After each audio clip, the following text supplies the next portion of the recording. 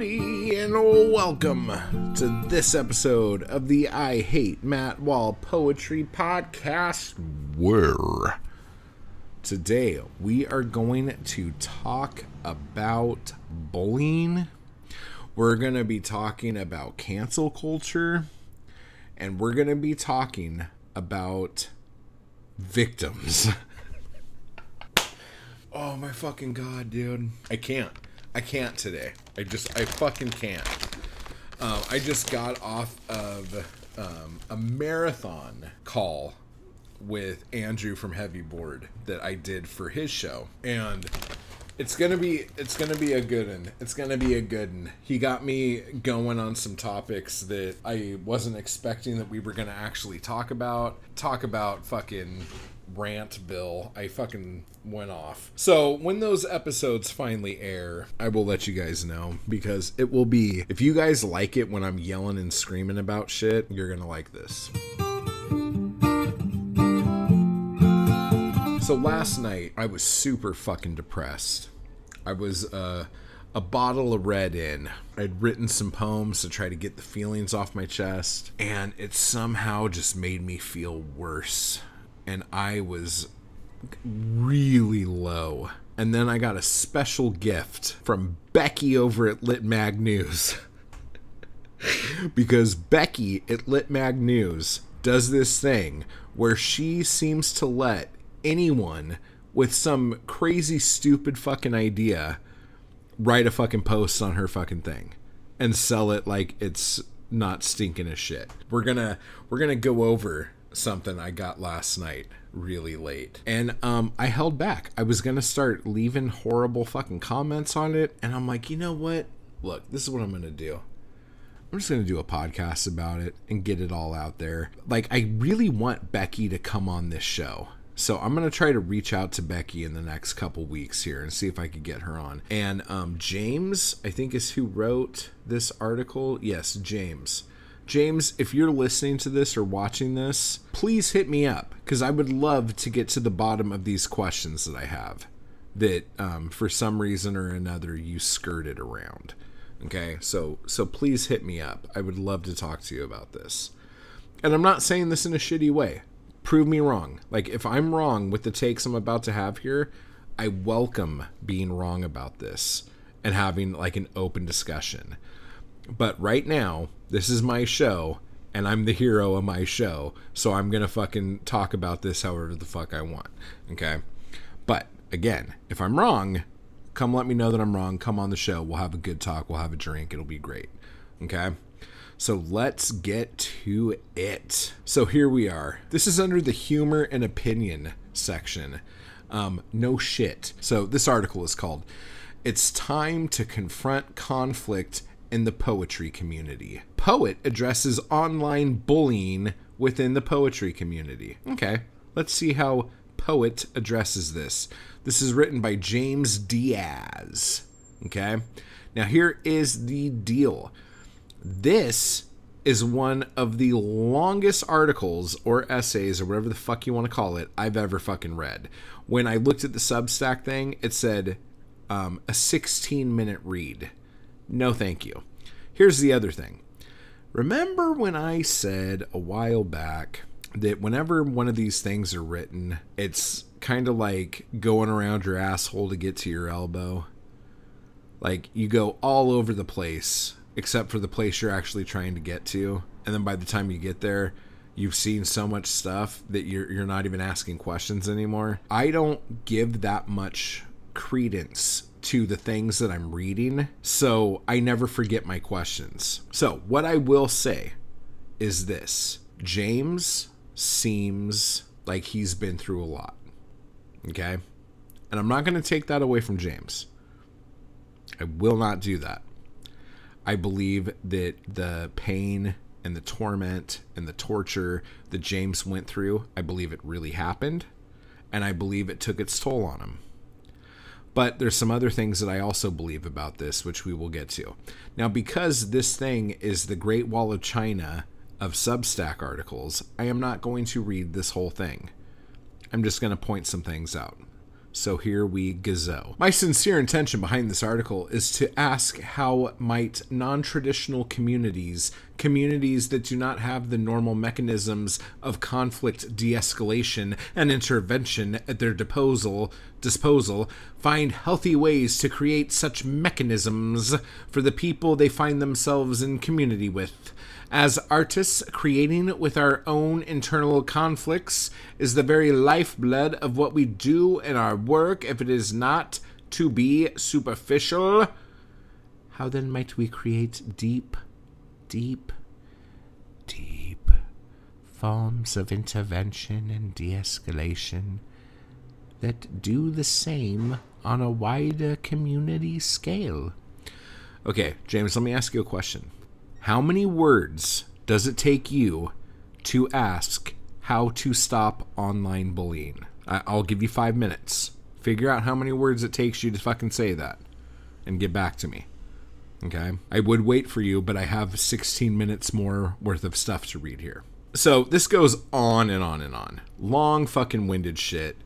The motherfucker knows more than 5 words. Congratulations. I'm very fucking proud of you. You deserve to write an article. This is almost horrendous, having to fucking go through all this. The diverse communities of activism offer us... But what binds a literary/art community together? Is it the work we do? Is it the publishing and the networking opportunities alone? Or is it the deep friendships we form? When there are no roads to resolution, people are left to wander like exiles in the fields outside the great cities of belonging. Dude, when I read that sentence, I died fucking laughing. And I'm like, I'm not taking this fucking seriously, because James is obviously not taking this seriously. Jesus fucking Christ, dude. Drama much.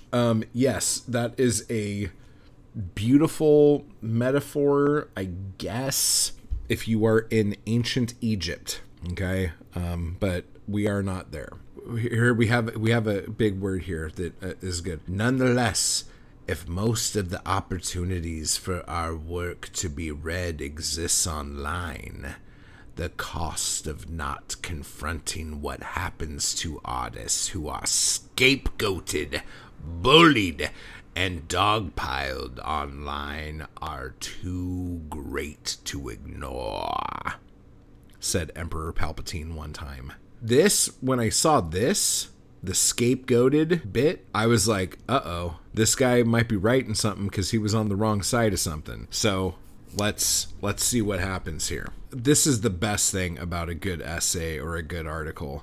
And I'm being fucking totally facetious here. It's when you take a quote from someone and throw it in there to show your readers that you know what you're talking about because you've heard someone else talk about it.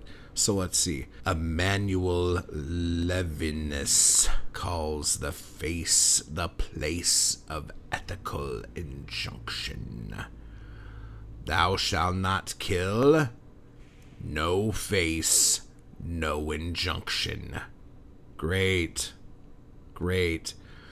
So let's go on and on. So we couldn't create... Okay, we need to talk about it. Let's talk about it. Fuck. Okay, and now we get to the meat, like 17 paragraphs in. Well, let's figure this out. A few years ago, I found myself at the center of a Twitter storm that would wind up taking a great toll on my mental health. It began with my co-editor and my literary magazine tweeting something in regards to a person in the community who had been deemed problematic. My co-editor spoke up in defense of this person. Another Lit Mag editor objected to my co-editor's statement.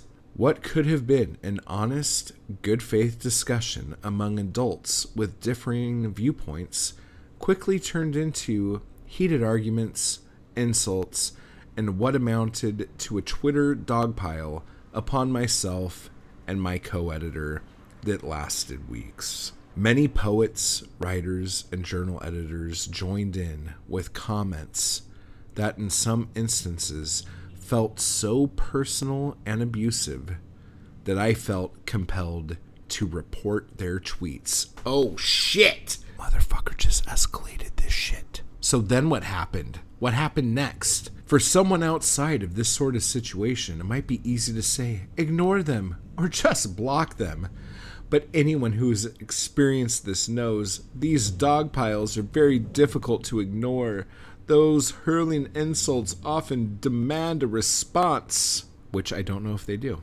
Weaponizing your own boundary setting, your silence, against you. When I did eventually block one of these editors, that actually made things worse. I was singled out and insulted even further, both on Twitter and then on Facebook, where the mob continued its campaign on my personal page. My emotional world spun into turmoil. It felt like I was watching events from outside my body. What was happening? It was all so disproportionate to anything tangible that I could only assume the malice was deeply personal and not about me at all. Of course not. Why would it fucking be about you? Why? Okay? I didn't think that right at that moment. At that moment, I wanted to die. And this is serious, and I feel bad for the motherfucker here. In fact, one person, a poet who my magazine had actually published in the past, messaged me on Instagram to suggest I should maybe do as much. I had thoughts of relapsing. My whole life felt like it was ending. Okay, I think he has a magazine called Anti-Heroin Chic or something like that.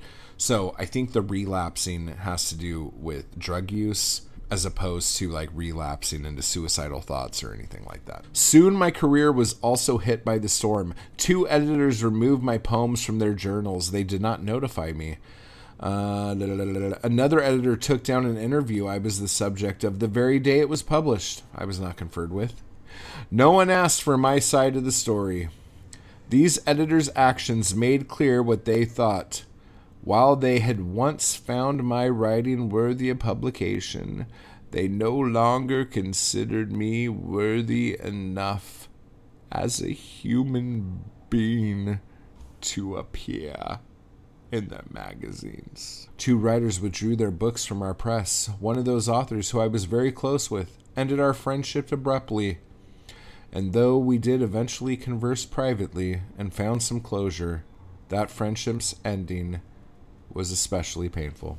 A friend of mine was threatened that their book would be pulled by a publisher if they continued to be friends with me. Not if they continued to associate with me, but if they continued to be friends with me. How did we get here as a community? This is the most telling part of this whole fucking thing. I present all this here, not in order to relitigate the specific details of what happened. No shit. All of this transpired over 5 years ago, so why bring it up, right? Rather, to show an example of the type of Twitter dogpile that can take place and the psychological and material consequences such dogpiles can have. So this is where this podcast is going to take a tragic turn, all right? Because we have heard now what happened to James. We have heard now what the effect was for James. But what he has not mentioned was the cause. Because everything in life is cause and effect. We did not hear any cause. All we heard was effect. The other thing that is not in this retelling of events, you want to know what that is? Remorse, regret, apologies, anything. So whatever the fuck it was that got everyone mad at this fucking dude in the first place, he has never, changed his tune on it. No apology in there, okay? He's asking for people to, be fucking human and not be fucking assholes. And I agree. People need to not be fucking assholes. But if we look at the elephant in the room here, there was a cause to make people do this. If a good friend of yours doesn't want to fucking be your friend anymore, publishers are fucking throwing your shit out, motherfuckers are writing you that you've published saying that you should die, this tells me that you might have fucking said something really fucked up. You might have taken the side of someone who really fucked up and then said some stuff that really fucked up. Okay? Now, you also said that no one wanted your side of the story. Well, the only reason why no one would want your side of the story is if you plastered it on Twitter with all your horrible, stupid fucking ideas. No one needs your side of the story when they see exactly what the fuck you said. Now, when I do these things, I don't like to read up on anybody. I like to take the article for what the article is. So any information I have is in this thing. This dude, James, might be the nicest fucking dude on the planet, coolest fucking guy in the world. But I'm just going off of what I'm reading here as someone who just got sent an email telling me to read this fucking article that lasts 17 fucking hours. Okay? And all I've seen in here is fucking crying victimhood with taking no responsibility for your actions and being upset of being in a really shitty fucking place, i.e. Twitter, and being surprised at the kind of fucking vitriol you got for what I'm assuming is having a really bad take. Now, whatever your take was, you're expecting people to just like be like loving towards you like you did nothing wrong. Okay? But me reading this, I don't know what the fuck it was you did. So I don't know if you actually, or the person you were defending, actually hurt anybody. And then if they did, why the fuck are you defending them? This has nothing to do with the internet not being a place for dogpiling. It has everything to do with if you are a shitty fucking person that does shitty things and says shitty things, don't be fucking shocked when everyone fucking turns on you. I don't understand this fucking mentality. It was the same shit with fucking Magenta. Like, I just don't understand. I don't get it. I don't understand any of this. It's really fucking obvious. If you roll around in the dirt, you're gonna get fucking dirty. Period. But this sounds like you actually fucking took a stance on something and said some shit. But you're not telling us what the fuck it was that you said. You're just saying that what happened to you was very hurtful, and I agree that it was probably very hurtful. But at the same time, scapegoating, dogpiling, bullying, this stuff usually doesn't happen unless something happened first. And some of you might be going, oh, that's just like the same like she was asking for it line. No, it's not. Because if someone is being a shitty fucking person and says something shitty that hurts other people and then is shocked that people fucking don't like that, what the fuck is that? Why could one person say and hurt and do whatever the fuck they want, but then when it comes back at them, they're like suddenly the fucking victim? Alright, so there's more of this fucking hot mess, okay? Where did we get here as a community? Good Lord in heaven, hallowed be thy name. I would like to make people aware that this takes place, in case you've been living under a rock for the last fucking decade. Also, so that we as a community can do a better job of seeing it, recognizing it, and addressing it. Okay, I'm gonna fix it all for you. Don't be a fucking dick. If you're not a fucking dick online, and you don't back people who were fucking horrible dick fucking people, at least right away, give it some chance to fucking breathe. You can probably do whatever the fuck you want. But all of this here, it implies that you made some tweets and then were shocked when people clapped back at you. I was managing issues in my personal life. Okay, blah, blah, blah. A large part of my pain in these situations is community silence. Yeah, when you think you have a community and then you don't anymore, that sucks. When you spend the majority of your life on Twitter instead of writing fucking poems, and then Twitter fucking turns its fucking back on you, it's probably pretty fucking lonely. A few years ago, a young poet was caught plagiarizing another poet's work, and they were not just called out to ask to be accountable, they were brutally made fun of it. No shit if they were actually plagiarizing somebody's work. Why would anyone trust anything that person ever writes again if they were blatantly plagiarizing someone's work? When this person accepted full responsibility for their transgression, which means they actually did it, and apologized personally to the poet whose work they had plagiarized from, no one cared. Oh, he said sorry. Cool. No one's going to put his stuff out anymore because he can't be trusted. This is common sense. And this was how it was before the internet. This is not a new fucking thing. I reached out to this person, as had been done to me, and found that they were actually handling it much better than I had. Oh, shocking.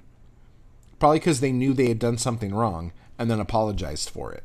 And he said, I will always keep writing, but just for me. I will probably never publish again. I don't know if that has anything to do with his choice. He will probably never publish again because he was caught for plagiarism. That's why. I hope this person does one day publish again. But oh, the hard, difficult work we've had. Blah, blah, blah, blah, blah. And then his grandma, he was caring for his grandma during his cancellation, in quotes.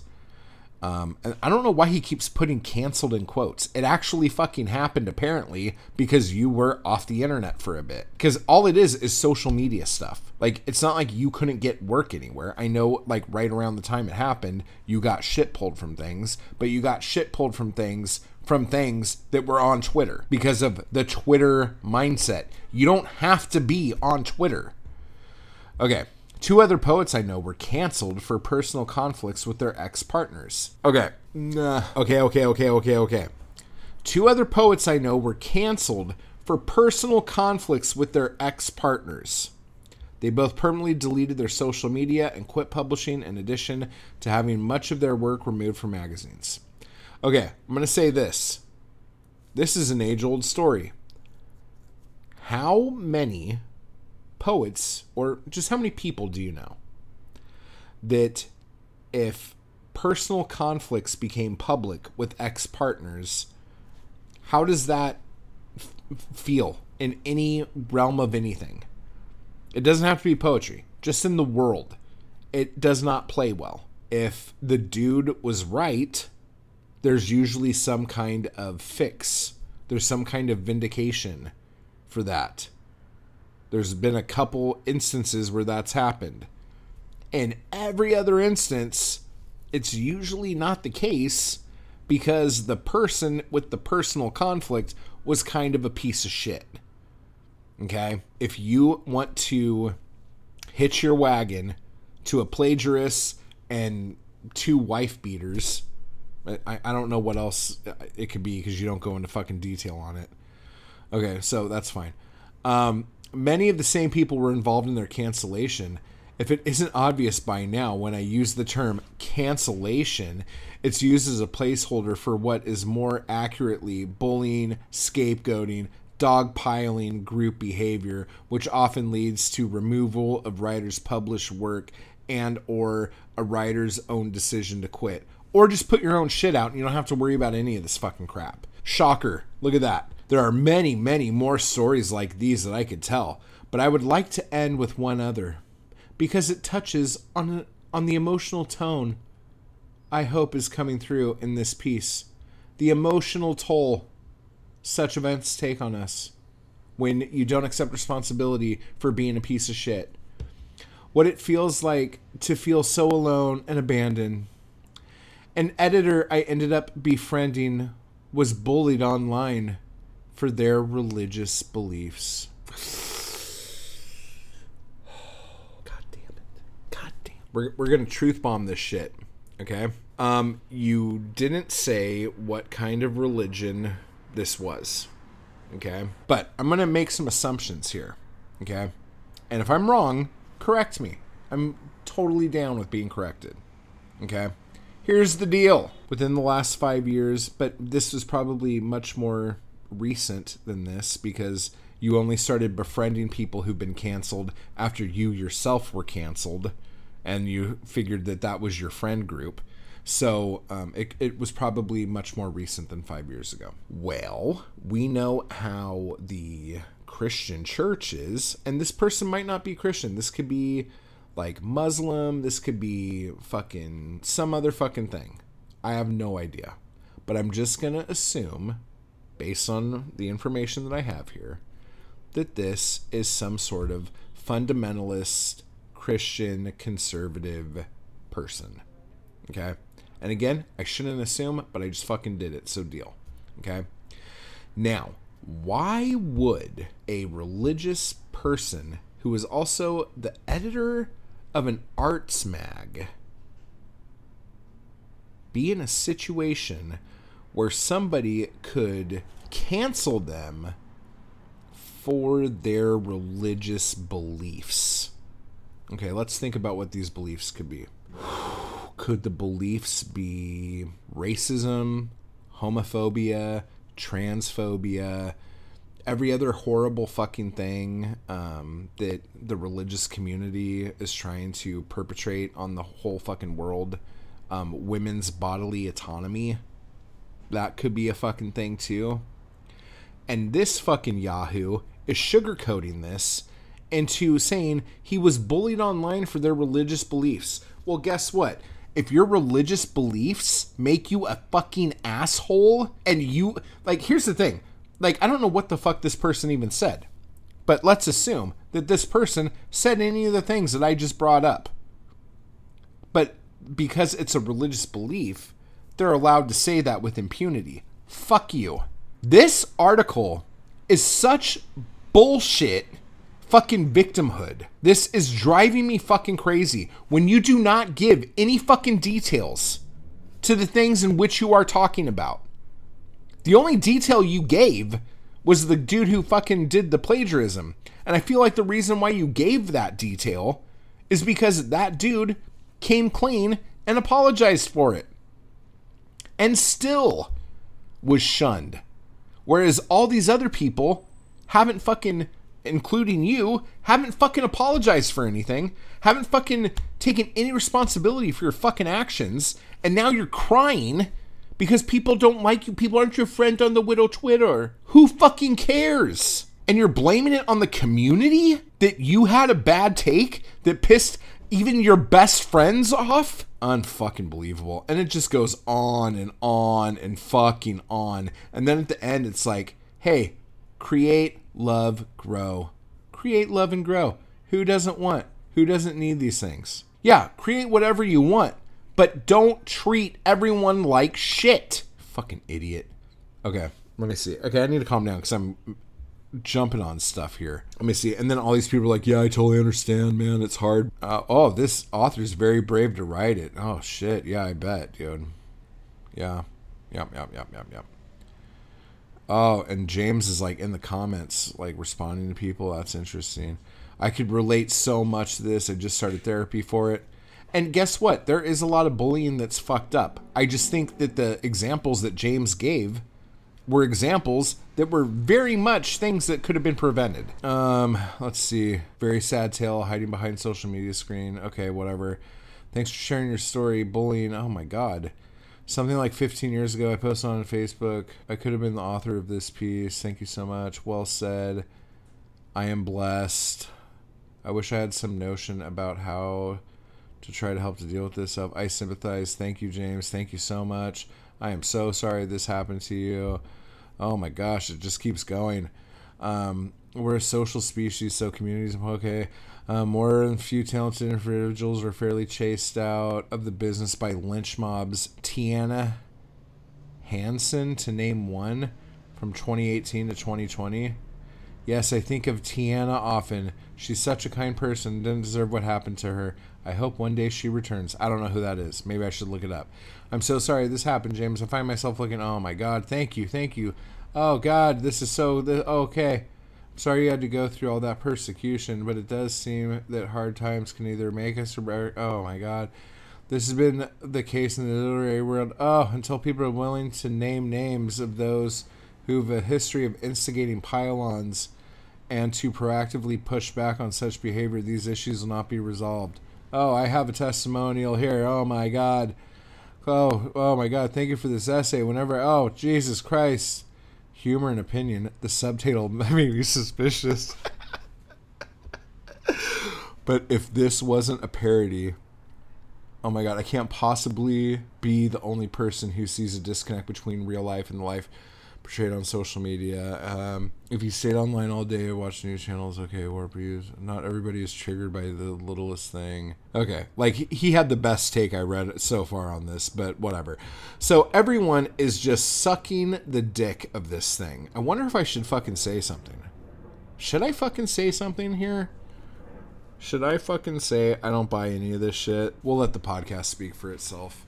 I just don't know what to say without getting fucking deep in it, and I just fucking gave all my fucking takes here. Maybe I will say something on it. I don't know. Go back and look at this lit mag bullshit if you want to see if I left a comment on it. I haven't decided yet. Dude, I swear to God, this Becky chick, Becky Bad Take, Becky Tush. Touch? I didn't mean to say Tush if that's not your last name, Becky. I'm just reading it like I see it. Becky, you have been putting up article after article of absolute fucking garbage bullshit. Like, I don't know. I don't know. I don't know. So anyway, that was that.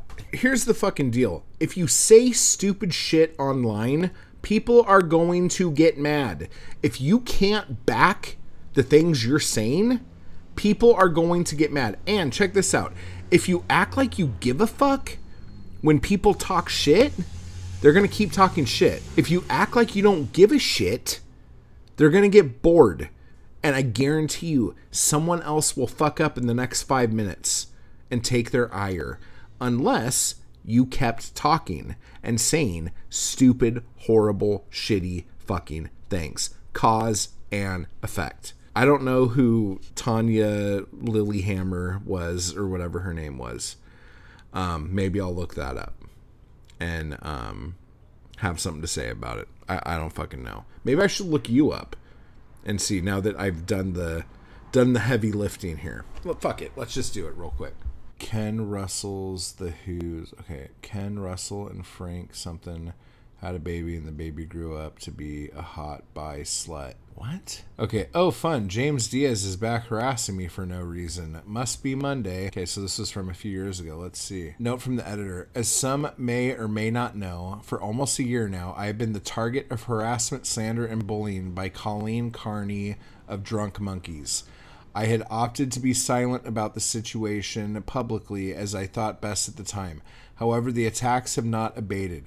Colleen has mocked the death of my grandmother, the grief and loss of my contributors, and used sexually aggressive and traumatizing language towards me. I am a rape and incest survivor. And her language did bring up the horrid memory of those violations. A brief breakdown around the beginning of the year. One of my co-editors wrote on Twitter that they didn't think a certain problematic writer was as unredeemable as people thought. At the time, I was in Florida caring for my best friend who had COPD, cancer, and 30% lung capacity. Tweets were showing up from Colleen and theirs about this, and I could not handle the stress at the time. As you can imagine, caring for terminally sick drains our reservoirs. I blocked Colleen from the anti-heroin chic account because it's main account I use and didn't need to see her stressful mocking tweets. My co-editor resigned from it within weeks. Colleen began tweeting insults and name-calling, not just of me, but of my remaining two co-editors. I began seeing my name pop up from people I followed in response to a blocked account, Colleen's. It was getting ugly fast, and I decided the best way to protect my co-editors and myself was to file a report with Twitter about targeted harassment. I made a private post on Facebook about the incident, and in my report, and someone else sent a screenshot to Colleen, which instigated about a year of vicious online attacks towards me. Of course, Twitter did nothing. I gotta find out. Oh, of course, Twitter did nothing. In the course of this, I lost 2 chapbook authors who pulled their books from me out of fear of controversy. Now I have watched as many in our community have actively participated in and condemned this abuse. I would like to think that maybe it's because you don't know the context or have the facts. So I've decided to provide a public statement. Good. Essay and receipts of what happened. Yes! I want to hear what you did first, though, dude. I will not say any more about this. I've been victimized enough in my lifetime as a disabled, mentally ill, queer identifying person of color, survivor of sexual abuse, incest, rape, extreme poverty, police violence, institutionalization. This community has adopted to support an abuser over her victim. This saddens me, but it also re-traumatizes me. Victim blaming is never okay. Some have asked me privately for the whole story, so here it is. Oh, there's a link and I can't click on it. I'm going to have to type it out. Everything I have to say is on that, and receipts of Colleen's abusive tweets. I am done with this. I'm moving forward. Blah, blah, blah, blah. Okay, so let me see if I could write this down. Leftoutinthecold.wordpress.com is no longer available. The authors have deleted this site. Fuck me. God damn it. All right, so whatever. So I'm looking at these tweets from the person who allegedly harassed this person. I know I'm sort of talking to myself here, but I'm very disturbed by this completely fabricated timeline of events that really never went past your editor defended a racist and I told her not to, and then you tried to get me kicked off of Twitter. This is incredibly disturbing. In conclusion, if you ever think you're right about something, look at who is agreeing with you. Oh, shit. If it's someone who wrote an entire book of graphic rape poems, you're not right about something. Oh, damn. Gosh, couldn't you have been a little more docile when you defended yourself from his initial onslaught of abuse? Look how upset he is that he got a taste of what he dished out. Men are so fragile. How do they even roll over in bed without fracturing? 'Tis indeed a mystery. He has been attacking me off and on since April. All right, so whatever. Like, this is what it is. My guess was pretty much accurate. They were defending a racist or someone who writes rape poems. Both are gross. And I still didn't see anything. Like, I'm not taking any fucking sides here, but she at least said what the fuck the whole thing was about. He still talked about all of the victim shit without saying exactly what happened. So, whatever. And again, there were receipts at one point, but now there's not. So, whatever. I don't know. Like, this whole thing of Twitter being everyone's life, I think we're kind of past that now, hopefully. But you never know. The next thing, too, would be people being shocked that having bad takes and supporting bad people is like, that's bad? What? If this person is who this person says they are, I'm really curious about this person who got canceled for religious beliefs, because I cannot imagine the left wing on Twitter attacking anyone for having religious beliefs unless those religious beliefs were coming down on somebody. If the religious beliefs were being used as a form of abuse to another party. I don't fucking know. Again, I can't. I can't. Let's get into some butt plugs because I'm fucking done. I'm tired. So, butt plugs. Go off and get your I Hate Matt Wall vinyl sticker for whatever you put stuff on. Bloodshed Review number 2 is out now. And as of this recording, I still have copies of Bloodshed number 1. I still also have copies of Let Us Bleed with Bunny Wild, and I still have copies of Winner of Your Mom's Sodomy Prize for Poetry.